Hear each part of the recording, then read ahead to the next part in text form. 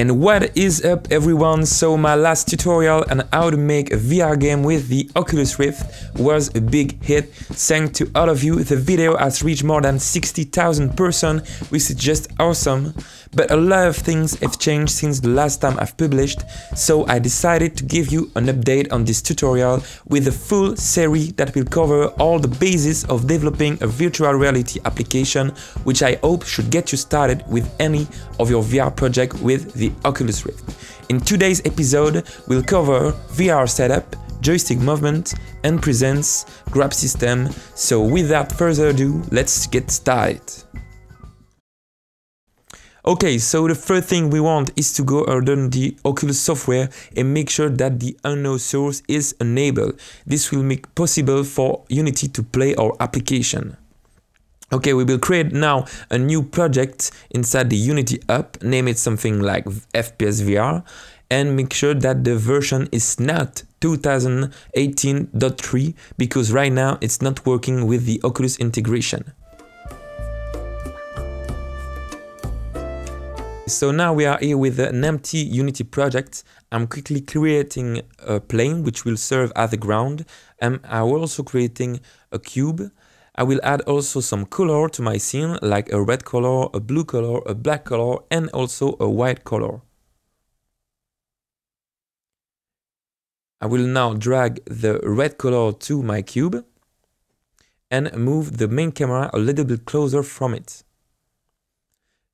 Now this next step is to go under Edit, Project Settings, Player, and make sure that the virtual reality supported box is checked, but also that the Oculus is among the virtual reality SDKs.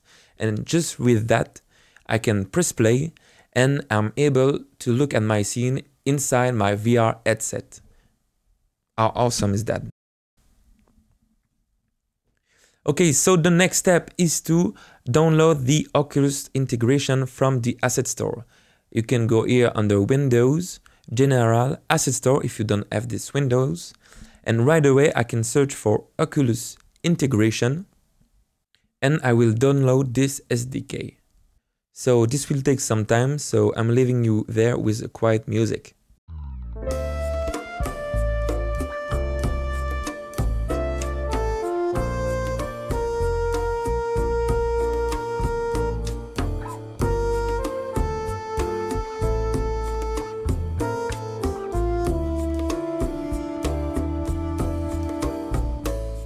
Okay, so now we are back inside our scene. I've downloaded the Oculus SDK. I will drag the black material here so we can see a little bit clearly. I don't need the main camera, so I'm just deleting it. And I will search for the OVR player controller. So it's just a prefab from the Oculus integration. Now I can move the prefab a little bit far from the cube. So now you can go under the OVR player controller, search for the OVR camera rig, and here the tracking origin type, I will set it to floor level.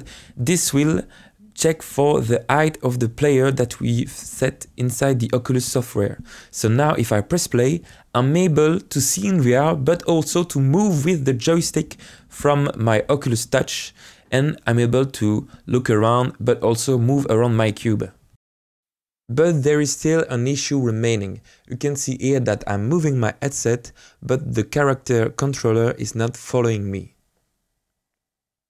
So you can get around this issue by adding the character camera constraint.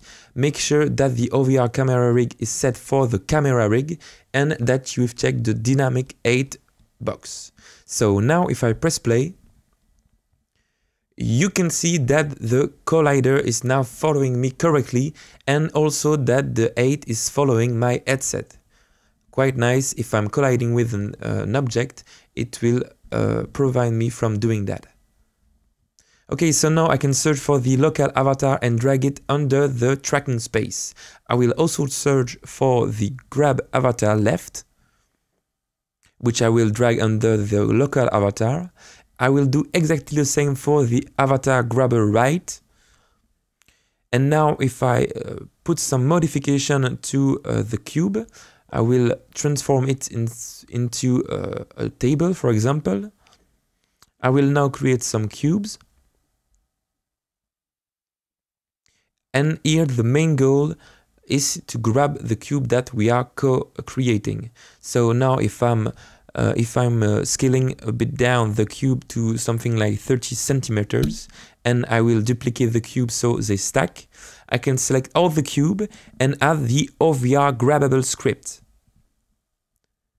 Also, I will add a rigid body, which will provide some physics properties. And now, if I just... Oh, okay, so here, if I don't forget to change the width of the character controller if needed. So here I wanted to get a little bit closer for my table. And now you can see that I'm able to see my hands, but also to grab the cube that are in front of me.